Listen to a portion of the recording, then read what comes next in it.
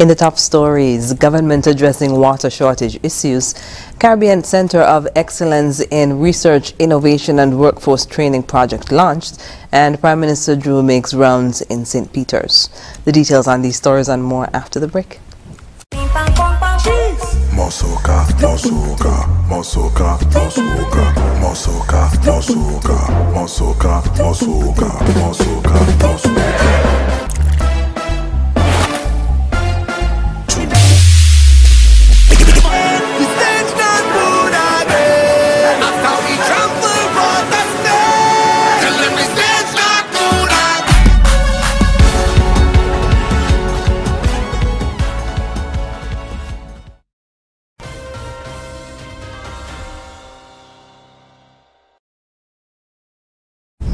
Hello and welcome to the ZIZ Channel 5 newscast. I'm Carla Berridge.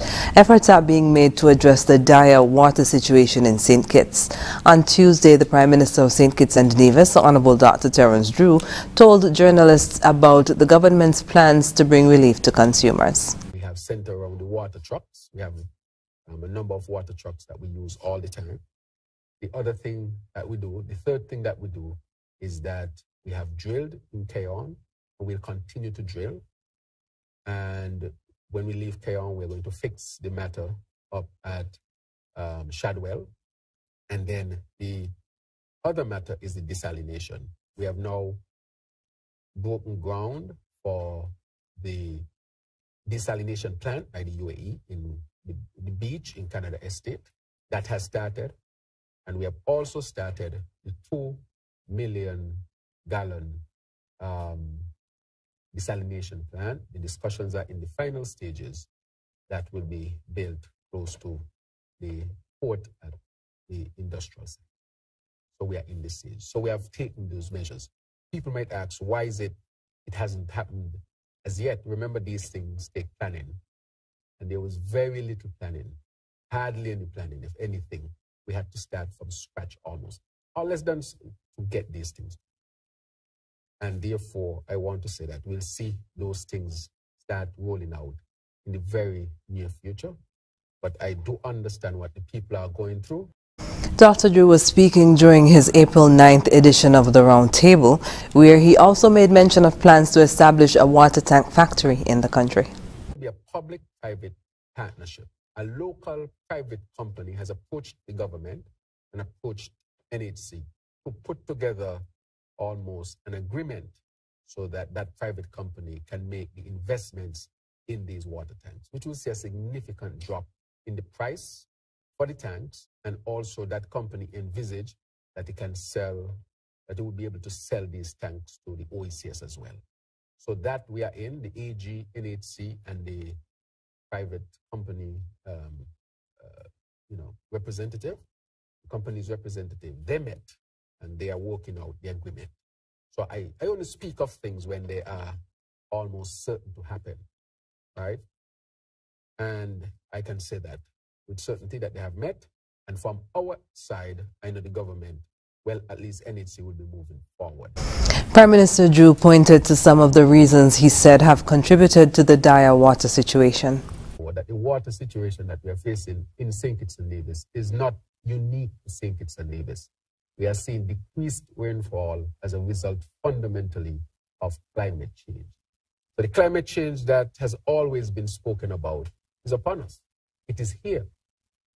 And we have to make sure that we adapt to the change. So it would require for us to change the way in which we handle water. And at this point, I want to encourage our citizens to not waste water. Prime Minister of St. Kitts and Nevis, Honorable Dr. Terence Drew. The Clarence Fitzroy Bryant College has partnered with Green Solutions International SKN Incorporated to launch the Caribbean Center of Excellence in Research, Innovation and Workforce project on Tuesday. President of the CFBC, Andrew Abraham, spoke of the impact of the center for the college and national development. The establishment of the Caribbean Center of Excellence positions CFBC as a regional leader in renewable energy education and innovation. By providing cutting-edge training and certification through NABCEP, we empower our graduates with the skills and knowledge necessary to meet the growing demands for renewable energy solutions in the Caribbean. Furthermore, this initiative fosters collaboration between academia, industry, and government, driving economic growth and sustainability across the region. Looking ahead in the long term, the impact of this project extends far beyond our college campus. By nurturing a generation of skilled professionals and innovators in renewable energy, we contribute to the resilience and prosperity of our nation and the wider Caribbean community. Project lead Fitzroy Wilkin told of the makeup of the participants, noting that more representation is needed and that the project is intended to become a program offered in the future. Of the 15, we have persons who are trained, experienced in teaching electrical and electronics, persons in the automotive vehicle field. We have selected persons who had exposure to engineering in renewable energy, and some small business / private sector persons. We have, unfortunately, one female, and this is a concern for us. Right. I should also say that one female is from Nevis. All right. So it is our intention that when we are offering the second cohort to be a little more aggressive in ensuring that we have more representation from the female gender. Of course, we know there's a stereotype in St. Kitts Nevis when it comes to training, and I think CFBC has to play a part in breaking that stereotype, in thinking that there are some courses that are for men and there's some for women. Director of Green Solutions International SKN Incorporated, Dr. Wayne Archibald, spoke of the vision for the Center of Excellence. Our vision for this center is both ambitious and firmly rooted in the pressing needs of our region. It stands as a beacon of progress, dedicated not only to groundbreaking research, but also as a central hub for training and certification. Our aim is to cultivate a skilled workforce primed to confront the challenges and to seize the opportunities that lie ahead of us. The Caribbean Center of Excellence in Research, Innovation and Workforce Training project has a particular focus on solar PV installation and electric vehicles, EV maintenance and repairs. It will be located at the CFBC TVEMS division. Prime Minister Honorable Dr. Terence Drew made a few stops to areas within the St. Peter's community ahead of a meeting of Cabinet on Monday. First, Prime Minister Drew visited the construction site in St. Peter's, where work is being carried out on the rehabilitation of the St. Peter's Main Road and FT William Highway East project. He was provided with an update on the project by Alexis Hazel, owner of Rock and Dirt Limited. Dr. Drew then stopped by the St. Peter's Community Center, where a group of young children are positively engaged in painting activities as part of an ongoing Easter camp. The Prime Minister interacted with the campers and encouraged them to learn as much as they can. Dr. Drew also visited the St. Peter's Health Center to help spread a little cheer to patients and medical staff there. Refurbishment continues at the health center. After the break, Sea Cadet Training Camp opens and Cradles Learning Center receives smart electronics. Stay with us.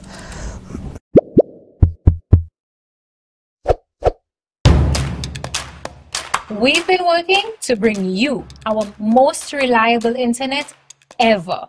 And today, we are very excited to offer gig speed on Flo's fiber-powered network. The best entertainment experience in St. Kitts and Nevis. And plans that give you everything you need. It's a new Flo, and it's all inspired. And it's all inspired. And it's all inspired. And it's all inspired by you.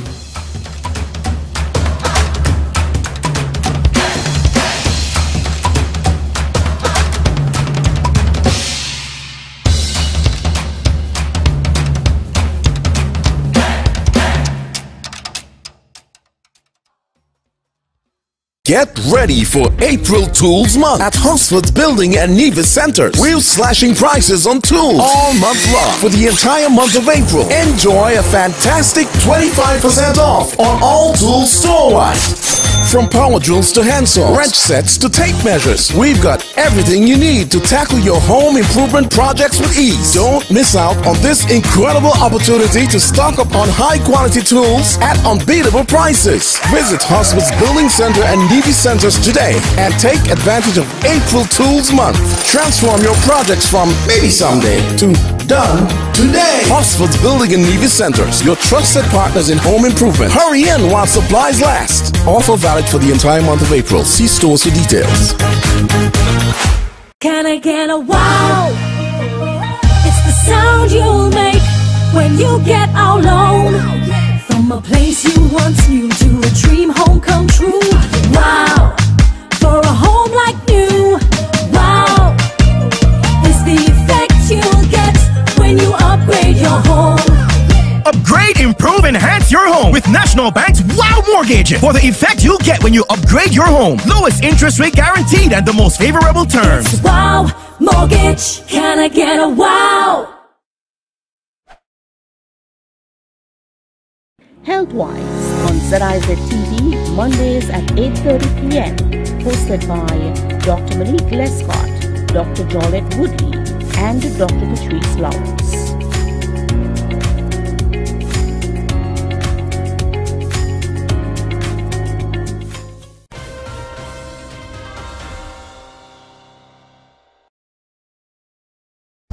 Welcome back. St. Kitts and Nevis Defence Force Coast Guard Unit is hosting its first Sea Cadet Easter Camp from Monday 8th to April 19th at the Coast Guard base. Over the next 2 weeks, approximately 50 of the recruits will explore new information and advanced techniques. Areas to be covered include nautical terminology, swimming evolution, drills, first aid, extinguishing agents and firefighting, basic navigation equipment, knots and splices, and more. The recruits have covered basic information and techniques since the Corps was formed in October last year. During a ceremony at the Coast Guard training facility, Officer in charge of the Coast Guard unit, Captain Kentish Garnett, welcomed the participants. I take this opportunity to wish all the cadets success during their 2 weeks of training and hope they all progress to the official graduation and launch of the program. To you, the cadets, the difference between a pass and a failure is the extra time you put into your work. As my professor always said, go out and do great things. Lieutenant Colonel J. Anthony Comrie, commander of the St. Kitts Nevis Defence Force, noted that the group was formed to meet the government's mandate for the Defence Force to positively impact the nation's youth to counter antisocial elements. As such, discipline and leadership are key training objectives for all cadets. We are using prominent persons in society who would have passed through that the cadets prior to being success in the career. And we are speaking to people like Peter Jenkins, Dr. Martin, Dr. Archibald, and even our National Security Advisor.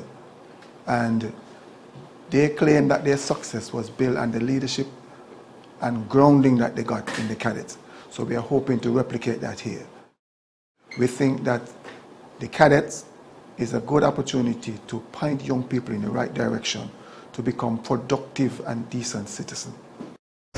Recruits will be assessed from April 17th to 19th based on the information covered. Successful recruits will graduate as Sea Cadets, after which the program will be officially launched.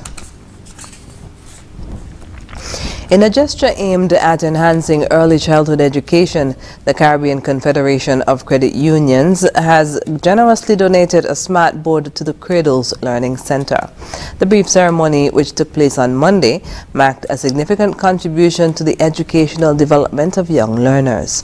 General Manager of CCCU, Denise Garfield, highlighted the importance of listening to the needs of the community and taking proactive steps to address them. Last year, the Board of Directors of the Caribbean Confederation of Credit Unions took a decision to get more involved in the community that we are physically based in. We met with the team here at Cradles. We asked them what their needs were. We prioritized. And one of those priorities was getting a smart board to teach the children. As such, we are grateful, we're very happy to present the smart board to the Cradles Learning Center. Director of the Early Childhood Development Unit, Kimona Brown, extended sincere appreciation to CCCU for its contribution. Today, we gather not only to celebrate the growth and progress of this center, but also to extend our heartfelt gratitude to the Caribbean Confederation of Credit Unions for their invaluable contribution. This generous donation has arrived at a crucial time, enabling us to enhance the learning environment for our young learners. This support reaffirms the power of collaboration and highlights the importance of community partnerships in nurturing the potential of our children. Teacher at Cradles Learning Center, Khadija Mully, also expressed gratitude to CCCU. To Caribbean Confederation of Credit Union, we sincerely appreciate your kind and generous donation to the children. This 55-inch smart TV and interactive whiteboard enables us to further engage our students in active participation in not only learning concepts, but as we integrate technology in the classroom, our future leaders will be equipped with the skills necessary to navigate a world that is becoming more effective and efficient in productivity driven by advanced. This donation from the CCCU is said to represent a significant milestone in the journey of Cradles Nursery towards excellence in education. Dr. David Doyle, Ambassador Permanent Delegate of St. Kitts and Nevis to UNESCO, paid a courtesy call on Prime Minister Honorable Dr. Terence Drew on Monday, 8th April at the Prime Minister's office. Dr. Doyle used the opportunity to update the Prime Minister on the wide-ranging UNESCO projects that are being implemented across St. Kitts and Nevis, among other things. Permanent Secretary in the Prime Minister's office, Glenroy Blanchett, was also present in Monday afternoon's meeting. Come up in regional news.